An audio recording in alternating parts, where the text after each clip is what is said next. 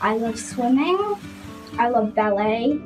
I like playing at the park. 9-year-old Maggie Monnin and her 8-year-old sister Charlie are your typical kids. I like to swim and I like to call my friends. Awesome. So you like to be on the phone a lot, huh? Yeah. But ever since they were born, basic skills like running, jumping, even walking have been a struggle. Can you take me back to when Maggie was little and you were pregnant with Charlie at the time, and when you first started noticing that there was something different?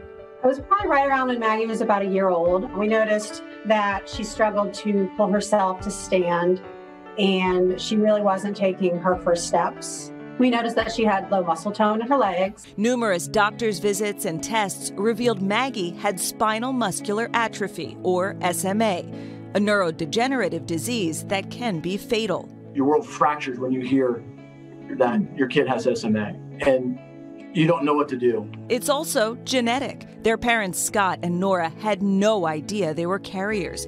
And when Charlie was born, they got the same crushing diagnosis. We're lucky that they have each other. They're in it together.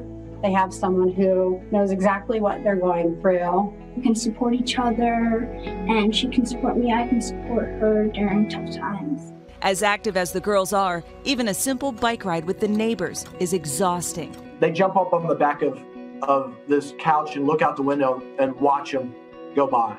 You know, my dream for them is to get them on the other side of the window, right? To be out there with those kids. It's a story Jason Kraft has heard before. Kraft owns Electric Bike Technologies in Croydon, Pennsylvania, making motorized tricycles typically for senior citizens. But in the fall of 2019, Kim Heinrich came in looking for a bike her daughter Allison, who also has SMA, could ride without getting tired. And they came in for this test ride, and Allison got on and took to Liberty Trike like a fish to water. She was just zipping around. At that point right there, it was a paternal instinct to say, look, this is yours. Like that kid has to have this. Not only did he give them the bike for free, he had Kim connect him with other families in the SMA community, giving away 10 more trikes last year. To get a gift like this, it really must mean so much to these families. Some of them need help, and we're going to do what we can. They're the most driven people, and they're the most grateful people I've ever met.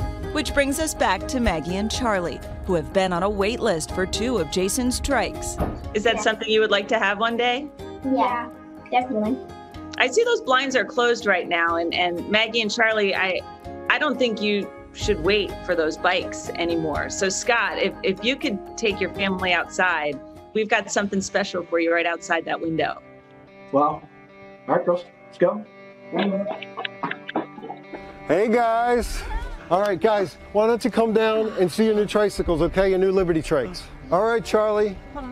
Take a look, because you got the Barbie pink, right? When the other kid's out riding, you guys are gonna be out riding too, including Dad and including Mom, so you can go on rides. If Mom will stop crying, we'll see.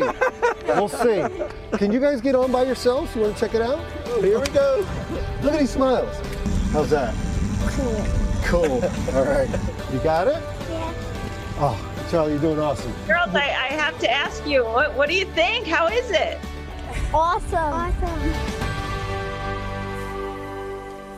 I stayed on FaceTime with them the whole time as they were just learning how to get comfortable with the bike. And Maggie and Charlie's trikes are just 2 out of 20 that Jason has pledged to give away to kids with SMA this year. So that is so wonderful. Really beautiful. To go outside and ride a bike with your friends, that's what every kid wants. That's fantastic. Yeah. Thank you, Jason. It's so nice to meet them and a wonderful family, too.